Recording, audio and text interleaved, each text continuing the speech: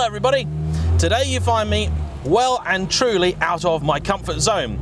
I am behind the wheel of Nathan's 1993 Lada Riva. I have never even sat in a Lada before today, or if I have, I don't remember it. Now this is his pride and joy, but in all honesty, I know next to nothing about Ladas, so I am going to hand you over to the infinitely more knowledgeable voiceover JayEmm, who's going to tell you a bit more about this car. The Lada Riva was a product of the USSR and based on the Fiat 124. If you combine production numbers together, the 124 and its derivatives are the third best-selling car of all time, after the Beetle and the Model T. The car we're looking at today was known in some markets as the VAZ 2105 and is visually distinct but mechanically similar to the earlier 2101 introduced in 1970. This means that despite the model being introduced at the beginning of the 80s, it can actually trace its roots back to the 1960s, and unbelievably, the Lada continued in production until the beginning of the last decade, where it was still built in Egypt until about 2012. As with that other communist icon, the Trabant, the aim of the Lada was cheap and accessible transport for the masses. However, it was somewhat more conventional in its construction than the East German Trabi. Even the earliest Ladas brought with them a number of significant upgrades over the base Fiat to make it more suited to the demands of Russian roads and drivers. The engine was uprated from overhead valves to overhead cam. The one we're driving today is a single carb 1.5 putting out around 75 horsepower. The Lada also gained an alternator over the Fiat's dynamo, hydraulic versus cable clutch, and several modifications were introduced explicitly to make it more durable, including thicker steel construction, a raised and uprated suspension, more jacking points, and even a skid plate as standard. So it's fair to say the car was really a re-engineering of the Fiat rather than just a rebadging.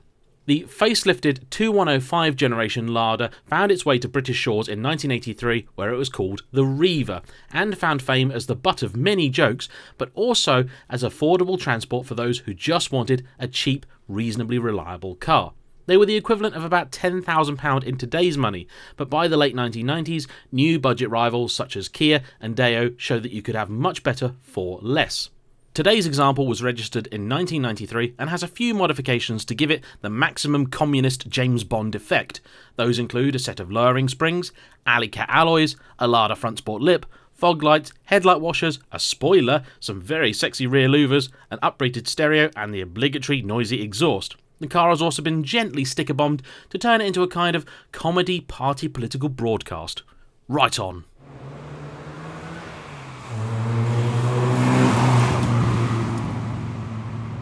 So hopefully I've done a reasonable job there of telling you about the vehicle. Now, what is it like to drive? Let's find out.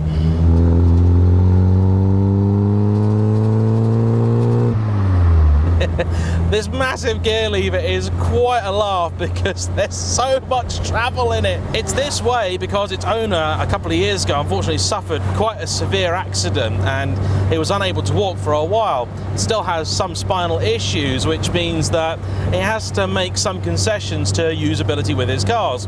That hasn't stopped him though enjoying what he has, and it's so nice to see this kind of thing just bringing joy to people, even if it means they do suffer a little bit for their enjoyment.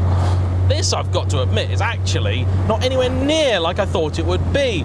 Because these do date back to the 1960s, you kind of feel like it's going to drive in a very 60s fashion, and it doesn't.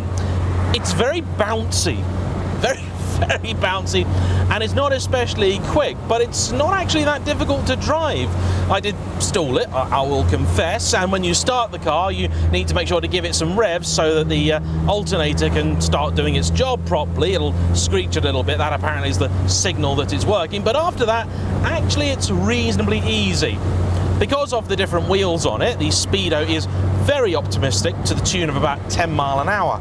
Steering though is actually really quite direct. Car does move around a fair bit on the road. You can place it really easily.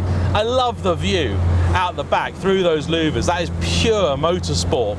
Kind of weird seeing them stuck on glass, but then if you didn't have that, this would probably just be freezing nearly all the time. Temperature is actually a bit of an issue. These cars do have a reputation for overheating because they're designed for the brutality of the Russian winter, which means that even a mild British summer is a little bit much for them. Because of that, in the boot you'll find a Lada Sport radiator, which wasn't actually a very expensive part. However, the postage cost more than the rad itself. Generally speaking, parts availability for these isn't that bad, nor is buying them. These are, as classic cars go, quite affordable, with examples available from sort of about £5,000. Try and buy an old Ford for that much money now, you're not going to get very far. Now, my usual test route, unfortunately, has been rather ruined, so I'm going to be taking a different road today, which I think is going to suit this car's rally heritage. I hope you enjoy the ride, because I certainly am. This is actually a little sweetie.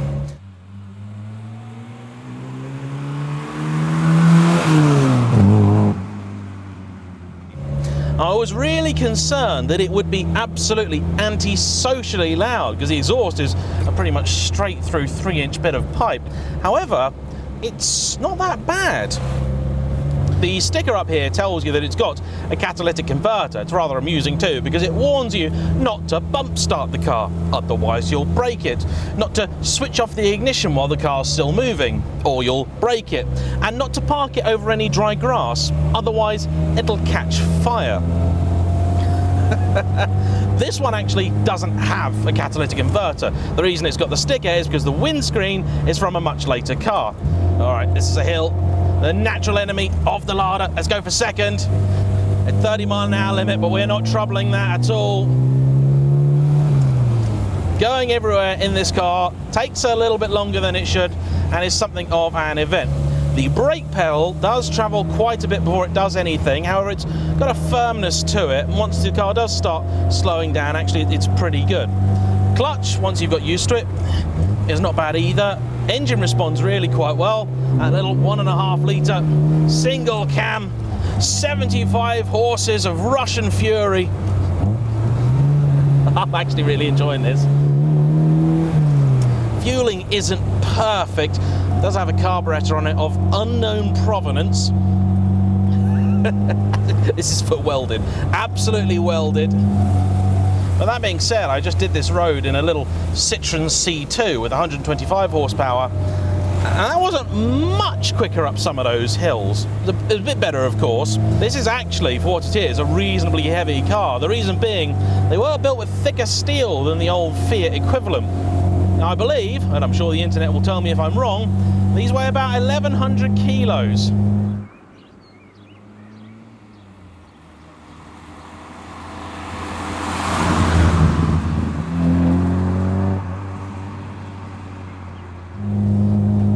Isn't this magic?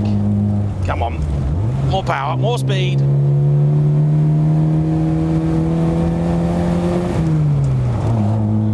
I am doing 35 miles an hour and I feel like a hero. Where's Bonnie Tyler when you need her? This car in particular actually is really highlighted for me one of the magic things about cars, because it's more than a machine. To some people, it's more than just a collection of gears and levers and cogs and tyres and all that sort of stuff. You see, my friend Darren, who's been helping me all this week, his granddad had one of these. And I could tell the minute this car turned up,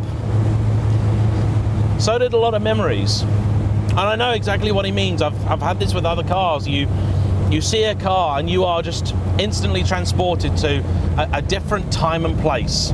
That is the magic of them. I suppose for me, it's my granddad's old Vauxhall Astra van.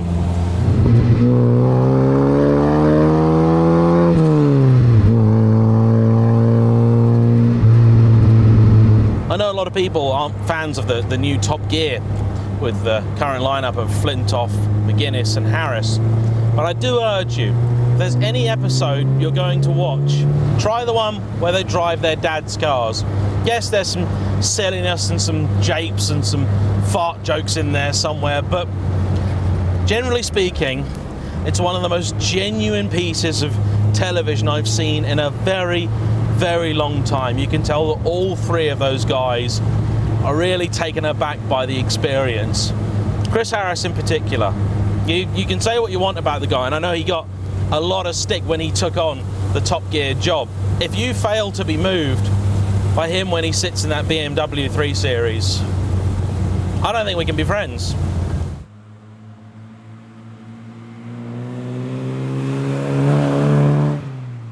I just realised I'm probably tempting fate by driving something Russian with loads of cameras stuck to it. I mean, that's how YouTube stays alive, isn't it? I mean, Russian dash cams are just God's gift to the world. In truth, there's only one way this could be better.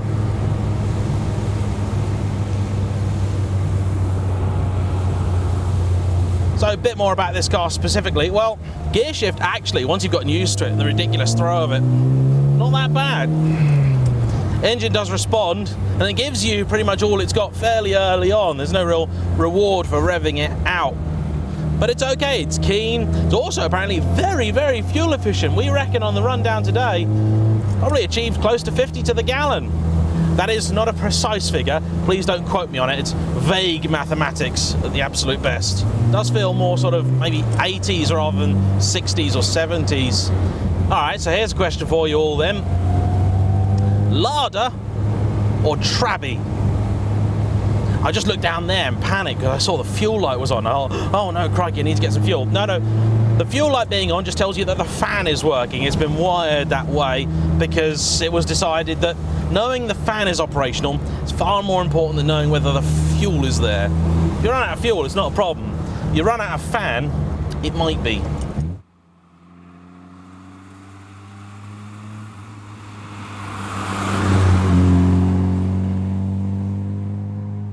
Most other cars I drive, if I did a road test here, I would feel like I hadn't really got the full experience.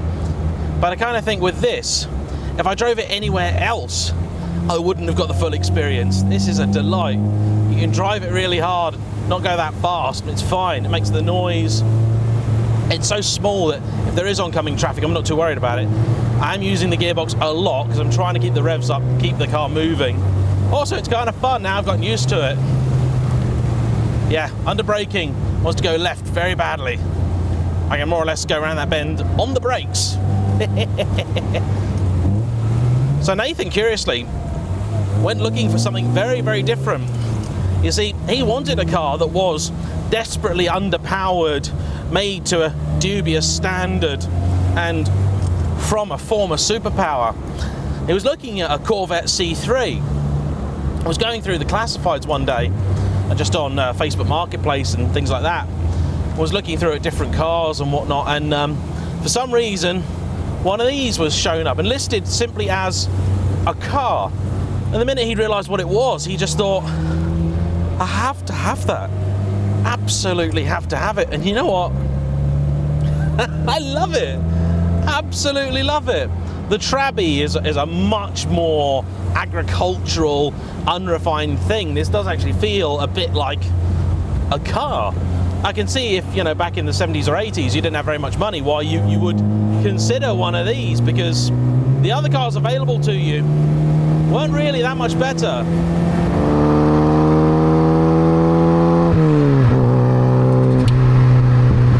Driving the wheels off this thing, and I'm not quite keeping up with a Vauxhall Insignia. It's brilliant. Brakes I'm kind of getting used to, but there's always that initial first press and you go, ah, are they doing anything? Discs at the front and a massive drum at the rear, way bigger than a disc.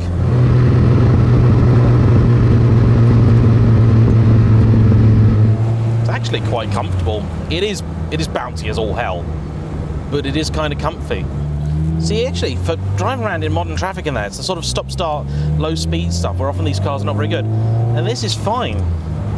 Yeah, the interior is all basic and a bit naff, and you do need to do some work if you want them to really be semi-reliable in the modern world, and even then, they will only ever be sort of 60% reliable.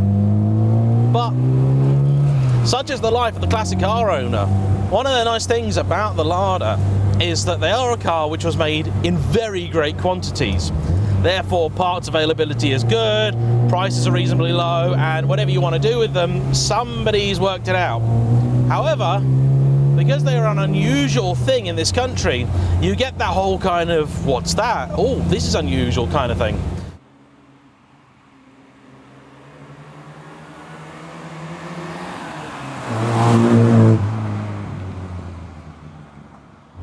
Many people also have great stories or memories, like Darren, of family that had one, or maybe they themselves had one many moons ago. And that is a real joy of car ownership. You know, sometimes it's not just about the car itself, but the memories attached to it, the experiences you had, the places you went, the people you knew. To some people, this is just a car door. To others, it's a gateway to the past. Darren won't sit in this. He can't. This is a special car. Really, properly special. I like this. I really like this. Ladas were the butt of jokes at school. If one of my friends' dad had a Lada, oh dear, oh dear. But nah, I love this. As we would have said back in the 90s, it's wicked. Thanks for watching, comrades. Please like, comment down below, subscribe if you haven't already. We'll see you for the next one. Bye-bye.